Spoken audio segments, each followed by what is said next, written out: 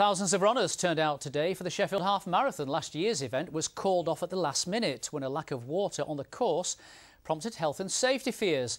Today's race, though, took place under new management. Chris Kiddie reports. Warming up before the start, some of the 7,500 runners who took part in the renamed Yorkshire Half Marathon in Sheffield, a new name for the race and a new organisation behind it, Run for All. It was quite a contrast from last year's event. That was called off at the last minute after too few water supplies arrived. Today there was more than enough water to go round and an air of anticipation amongst the runners.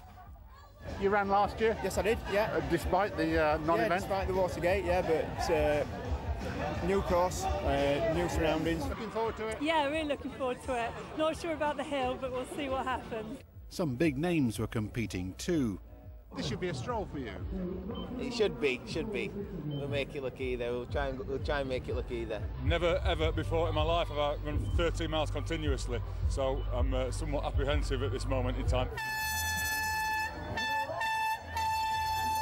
At the start, though, everyone's equal. All have 13.1 miles hard running ahead of them. Some will use this as their last big training race before competing in the London Marathon in a fortnight's time. Conditions were good, if a little windy. Here is the winner of the race. Dave Archer of Hallamshire Harriers was first home in 1 hour and 13 minutes. He somehow made it look easy. Others struggled a little more. What do you think? Oh, hilly and windy. But yeah, good sunny day. Plenty of water? Plenty of water, plenty of support. Sheffield at its finest, it's great. There were races for children too, stars of the future in the making perhaps. Chris Kiddie, ITV News, Sheffield.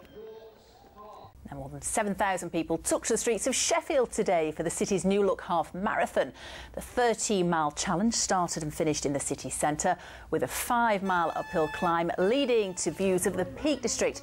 It was won by Dave Archer from the Hallamshire Harriers Running Club, well done, and boxing world champion Kell Brook and Harry also took part. Fantastic, you know, it's a fantastic day out. Thousands of people turn out. It's beautiful, and doing it for Children's Hospital, you know, an extra bonus. The support of the Sheffield people was fantastic, you know, it really was. It kept me going. I was struggling. The hill's hard, there's no getting away from that. But when you get to the top, it's absolutely beautiful. And coming back, the crowds, and honestly, I've never seen crowds like it. Unbelievable. Early night for Harry, I think, now in